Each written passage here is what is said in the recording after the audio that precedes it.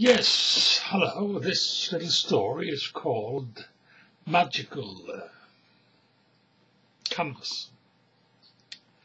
The final painting on the wall, the one which adjusts with the seasons, autumn, and leaves fall on my floor. I hear a shot, a rabbit falls out of the painting. Liquid ruby trickles along the floor, down steps and into the yard.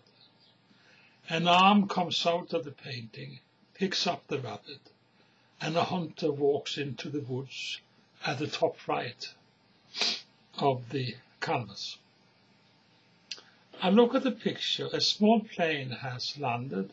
Its pilot leans against it, smokes a cigarette.